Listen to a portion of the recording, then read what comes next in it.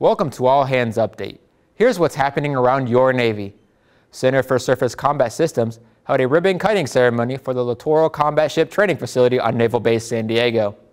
The facility will consist of 3 Independence variant tactical trainers with a fully functional bridge and combat systems capabilities.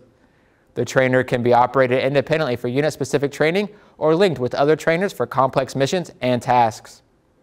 Makin Island Amphibious Ready Group completed a 2-week certification exercise off the coast of Southern California. The Ready Group was evaluated on maritime boarding, combat flight operations, amphibious beach landings, and non-combatant evacuations. The scenarios offer situations encountered on deployment and test their abilities to operate in an unpredictable environment. You can read more about what's happening around your Navy at Navy.mil.